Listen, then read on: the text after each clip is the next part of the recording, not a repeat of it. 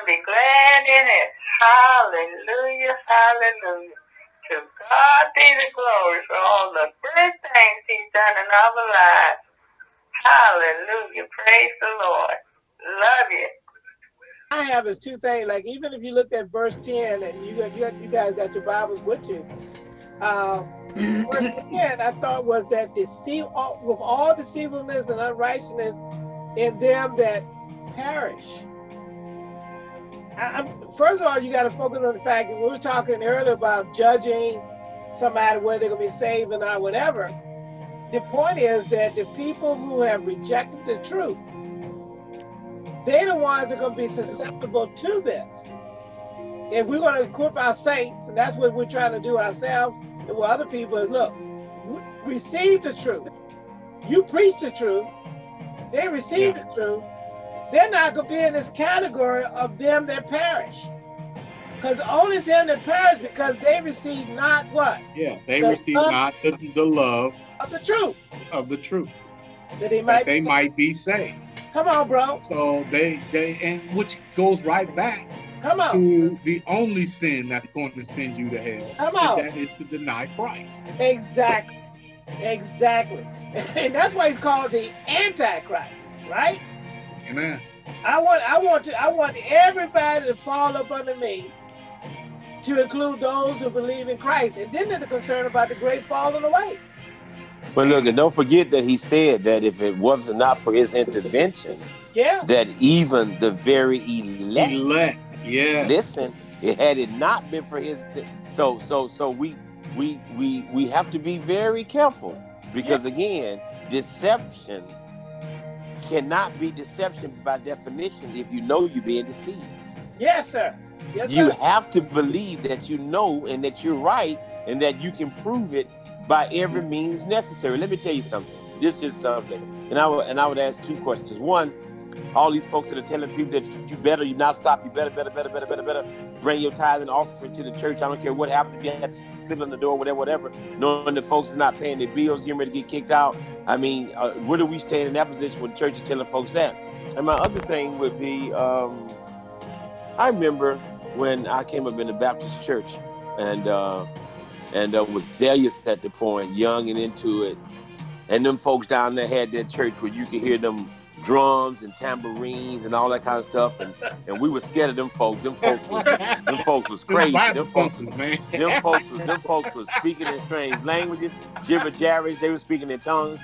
I could take you to the scriptures and I could prove from the scriptures, several scriptures, that they were of the devil, that they were going to hell, that they were not walking in the things of God, that it couldn't be true, and everything. And I was 100% convinced, and I believed it with all my heart, and I had scripture support to back it up, and tradition behind me that supported my position.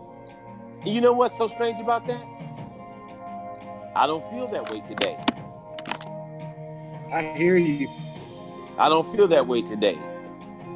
Wow. It is something, Jim. It is. There's something about the voice of God that helps us. And that's the thing that keeps ringing in my ear right now. The deceptions are really going to be great. It is great already.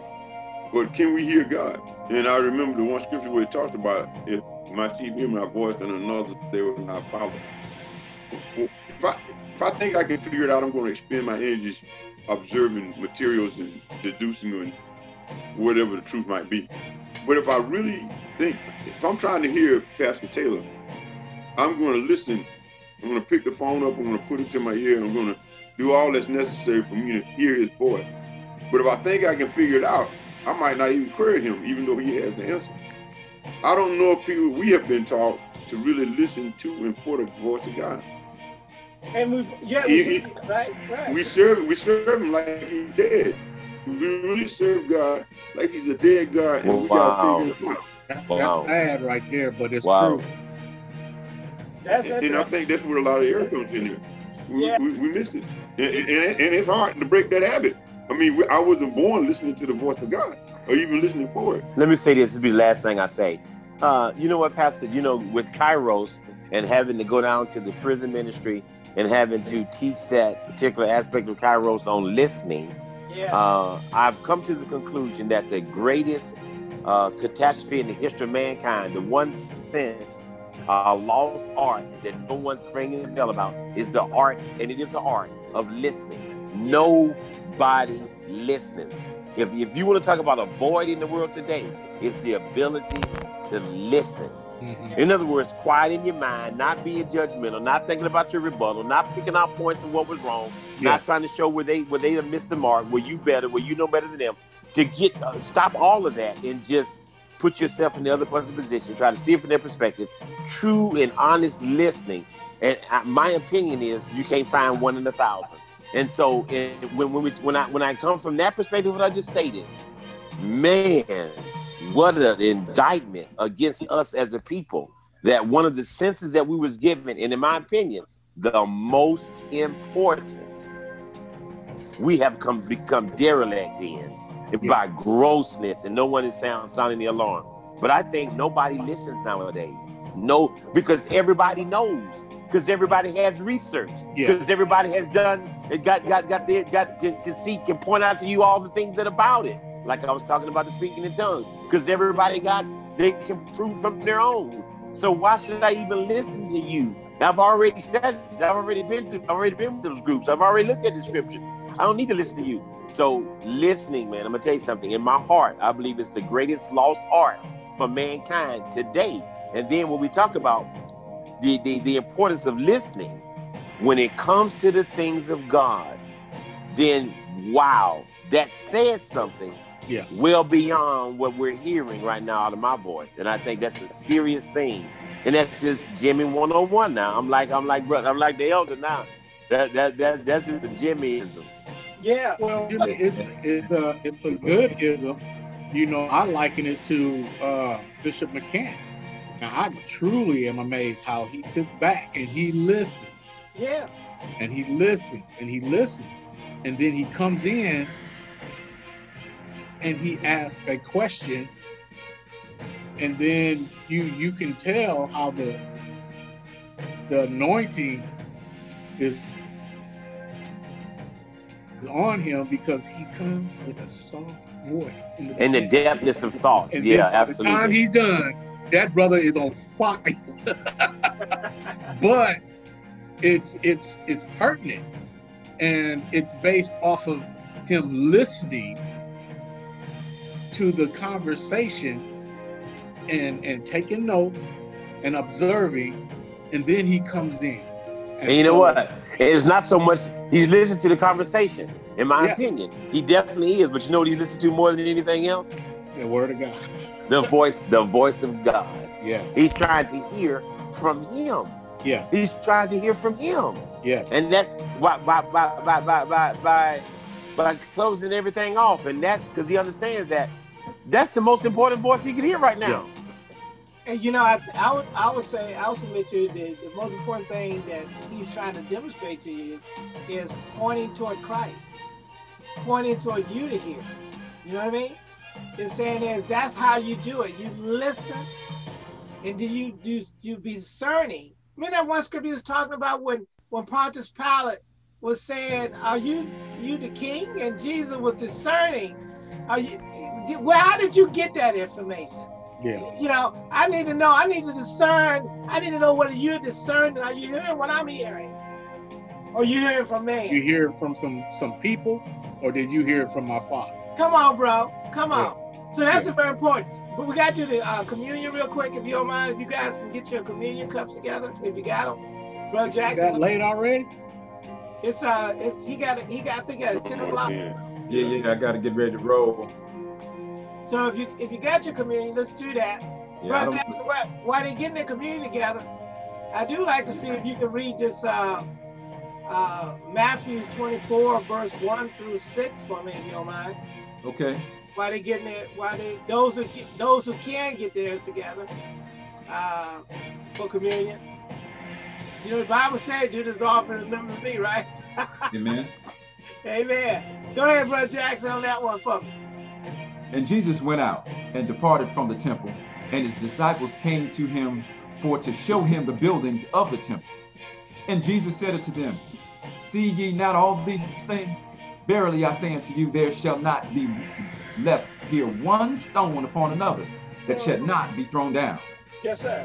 And as he sat upon the Mount of Olives, the disciples came unto him privately, saying, Tell us, when shall these things be? And what shall be the sign of that coming and of the end of the world? Yes, sir. And Jesus answered and said unto them, Take heed that no man deceive you. Listen, Many, go ahead. many shall come in my name, saying, I am Christ, and shall deceive many. Wow. And ye shall hear of wars and rumors of wars. See that ye be not troubled, for all these things must come to pass, but the end is not yet. It's not yet. You know, one of the things, take heed, that's Jimmy, I think, Jimmy, that goes right back to that listening, ain't it? Listen. You know what I'm saying, Brother Anderson? Listen. You know? And I think even with the communion, is the fact that he said, do this in remembrance. He's trying to keep us in remember. So you don't deceive if you remember what he did. You know what I mean, Brother Jackson? So that you don't forget. That's I think he said, preach the word over. Just preach it and teach it, and I guarantee you have an impact. Amen. Right. Those you got communion, just for Brother Jackson, I appreciate it. All right, all right. Let us pray. Dear Jesus, right now we pause. We pause from the momentum that we've had from discussing your word, from discussing and trying to learn more about you. Yes. And ultimately the relationship that we need to have with you. And because of you, we can have that more intimate relationship with God the Father. Yes. Jesus, if it wasn't for you, none of the efforts, the struggle, the strife, joy, happiness, peace, none of that would mean anything. Anything. If it was not for you. Amen. Yes. And we just thank you, Lord Jesus. Woo. You know, we know that you are our Savior, but yet and still to try to put it all in our head. You are yourself beyond typical and normal understanding. It can only be done in the Spirit. And we know that when it's all said and done, we'll have that experience in what we would call forever. Yes. To be with you, and to be in the presence of the Father. Yes. And in the totality of the Spirit of God. Yes. And so Jesus, we thank you. Thank you. That not only did you share that moment with the disciples, but you shared that moment with us right now. Yes. So that we do remember you. Yes. We remember how you lived. Come on. How you are the example, and you were the example, and you're still the example in the future. Yes. And how you suffered. And how you, the many times that you prayed. Yes. And how you denied your flesh, because you are 100% God and you are 100% man, but yet and still you yielded to God the Father. Yes. And how you suffered for us, and voluntarily gave your life for us. Yes. And it is your precious blood, your precious blood that was the sacrifice demanded by a holy God. Come on now. And Lord Jesus, we thank you. We thank you. Because God raised you from the dead. Yes. Because of what you did. Yes. To give him glory. So Jesus, right now we think of you and we remember you, and we come to fellowship solely, not for ourselves, come on now, but for you. Come on. Hallelujah. We say these things in your precious and holy name. Yes. Amen. Take your bread and eat it in remembrance of Jesus. Amen. Now, Lord Jesus, we take, even if we don't have a physical cup with something in it, we know that spiritually, yes, there's a cup. We know. Hallelujah. And you had to pour it out. Come on now. Because it came from your body. That blood that was spilled for all mankind, that we would have a relationship with God the Father, for those who believe. So Jesus, we thank you. Thank you. Because without you, we are nothing but wretches. We're no good. There's nothing that we can do of ourselves that would be worthy of acceptance by God the Father. Yes. It's only through you and by you. And so we thank you, dear Jesus. Thank you. That your blood, for those who believe, poured out upon us, and God sees righteousness in us. And we have that relationship with him. Woo. Jesus, we can say these things with words, but you know what's in our heart. Come on. And so if there's anything in us that gets in the way of our relationship with you and with God the Father and commune with the Holy Spirit, purge it now in us. Come on. And we thank you, dear Jesus. We thank you for who you are and what you're all about. Yes. And like you drank, and that time with the disciples, we drank this cup in remembrance of you. Amen. Amen. Amen.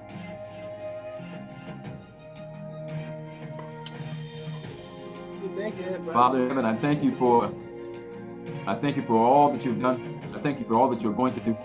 I thank you for how you're healing us every day. You're renewing our minds every day.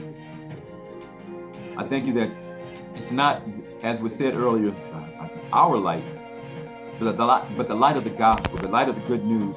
Yes. We just thank you. And so help us to do right by you, dear Father.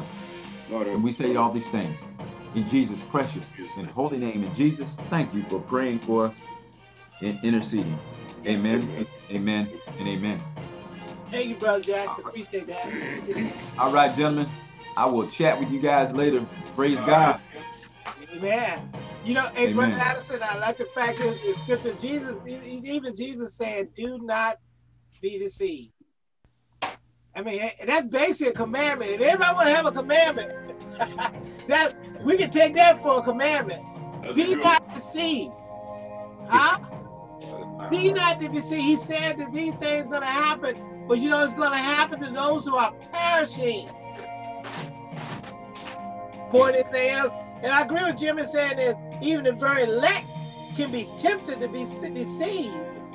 But if we keep focusing and turning back and listening, Jim, I think that's key too. Listening. That is the key to listen, not just to listen, but to listen for God.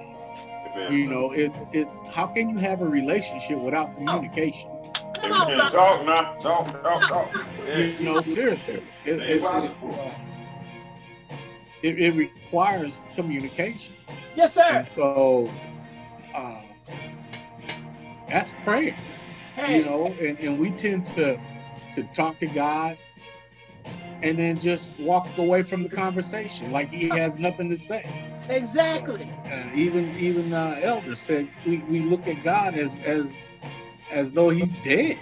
You know, that there's no response to be given.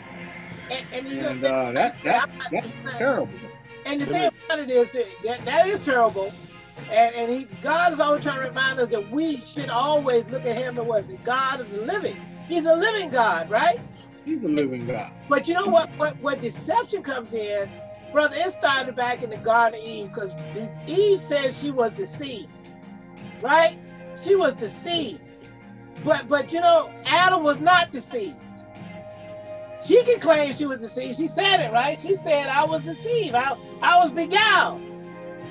But Jesus said to Adam, because you hearken unto your wife. Mm-hmm. Well, in other words, is that our job is to stay rooted, stand firm in that word, so that when the devil comes in to tell somebody, you shall not surely die. Think about that. Those scriptures. Let me ask you. Go ahead, Jim. I'm gonna ask a question. We know a minister been on fire for God, done everything he could. The last years of his life, he turns away from God, begins to build temples to idols, to offer up sacrifice to idols, to worship all kinds of gods. Where in our minds, based on our scriptures, will we place Solomon? Where are we saying he is based on the fruits? What would be our judgment of him? What would be our judgment of him? Not like we know the story or we know what the scripture said, just in we observing and sitting on the outside looking, what would we say? I'm just asking. Are you talking about Solomon now? You talking about Solomon? I am. What would we say about him and his eternity? What would we say? You know, traditionally, we believe or taught that Solomon was the greatest king, one of the greatest kings. I think it's funny that you asked that question because I just reread that scripture the other day where it said that Solomon displeased God. He did. When he came down to the end of his days, and it said that Solomon displeased God in the things that he did, and that he married those women and they turned his heart away from God. Yeah. And so at that point, I asked that same question that you just asked, and I have no answer to that. Let's make sure we keep that in perspective anyway. And the fact is, he did what he did because of politics, didn't he? He did. But, I mean, he did all these marriages and everything else was all about politics, wasn't it? He said he loved them too, though. He said he loved them. Yeah, well, he loved them. I mean, they all human nature. Human nature. That part. But how he got into the situation was politics. That was how they did treaties between different countries, right? That's how you submitted with a marriage. Yeah. And this guy married all these people because at that time, if y'all at the height, I remember when I first started reading the scriptures, and I got to where Solomon and all that glory he had. You had people coming all over the world to Israel to hear the wisdom of Solomon. And what happened was that through politics, he mixed the two together. But can I say something, Pastor? If I remember correctly, and I could be wrong, wasn't he forewarned of that very thing? He didn't go into it blindsided. He was told that that's exactly what was going to happen if he did those things. And this is where he would end up at. So it's not like he was duped or deceived or blind or ignorant. He was 100% eyes wide open, knew, because he didn't get it from some evil source, and that's what was going to happen. And that's where his heart would go. He got it from God. And yet he still took that position and engaged in those practices. He did. And I think that was the biggest tragedy of it. Is the fact is that I still think that he did those things because of politics. And he never, to me, I said, see, Bishop, you can correct me wrong. It seemed to me with the wisdom of Solomon, because you remember when Bathsheba, who was that lady that came? From Ethiopia. Sheba, yeah. And she saw that glory that she fell out. I mean, when they came into the temple, the clouds showed up inside the temple. And the wisdom and the glory of God was there. And you always ask yourself, out of that politics, why couldn't you just say, look, here's one of my biggest wisdom. God is God. We worship God. We want to have treaties with you. But you can't bring, one of the things you need to understand about our kingdom is you can't bring stuff that doesn't line up with our God. I understand you want me to marry this woman, but she can't bring her gods with her, right? And that's where I think that politics comes in at.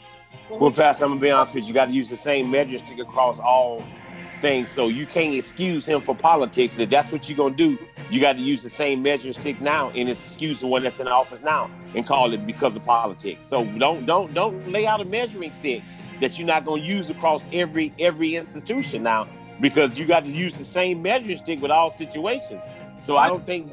I agree, Jimmy. I don't think putting that on politics, I think that's human nature. Right. But I'm saying is that was the vehicle used to get in there. That's probably what I'm trying to say. And that's probably why we need not to be deceived when we get involved with these type of things, is always stay focused on what the word says. Let the word be the guiding force for us. And I'm saying is when you talk about politics, in modern day time, is that each of these parties and these other sub-parties have some element of truth in it, but it also has the elements that's not true. And if we don't watch out, the element, what is that? Bishop, what did I say about a little leaven mess the whole thing up, right? And that's what politics does.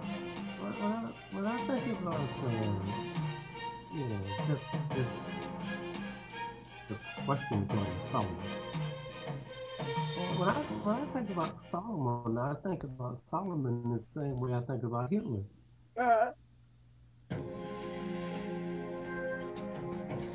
I don't think Solomon was there for any other reason other than to get us to become attuned that we're no different from Solomon. But we're no different from Hitler. Yeah. See, Solomon begins his ministry with the understanding of his total lack and inability to rule. Yes, sir. That is what attracted God to him. He realized it, his inadequacy. He realized his lack. He realized that he is in a position of which he is totally incapable of fulfilling. And he starts off with a heart of trusting God. So I think what we need to understand is that not only must you start out that way, you must finish this race that way. Yes, sir. Yes. And you see, there are things that get in on us, and I don't think it's politics. I think you can pick any one of them. Entertainment, it doesn't matter. Okay. The thing that makes all of us vulnerable is me. That when you get into the thing, it's about God, it's about his people, how to go in and out before his people. It's how to be able to let God have influence on his people through him. It was not about Solomon, it's about Solomon and God. But later on, all of this stuff, it became about Solomon. And that's a warning to us. You see, just because we've been in this thing and having these conversations, don't think we safe now in and of ourselves. Come on now. Come on. I was watching the thing on Hitler yesterday. When I saw some of the stuff that he did, it brought me to a place of tears, because what I realized, I'm sitting there and I'm saying, and God is saying to me, don't think funny now, because that thing that's in Hitler is in you. Yes. And unless you are willing to submit to me, I'm the one that decrees that thing gotta die.